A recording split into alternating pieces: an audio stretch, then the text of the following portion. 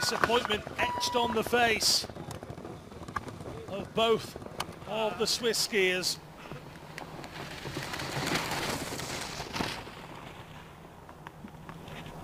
Salcher.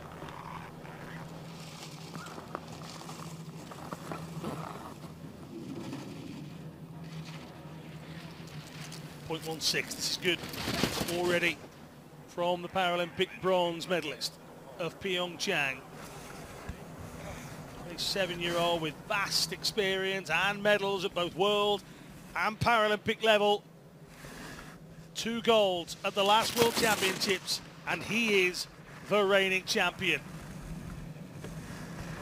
We saw the sign earlier. Go, Markus, go, and he's going. 1 second, 0.05 inside the first or the second intermediate time. But it's Guimon's finishing time that's done the damage so far. 61.14, 101.14. Here comes Salcher through the line. Inside the minute, 59.28 for Markus Salcher. Reigning downhill world champion.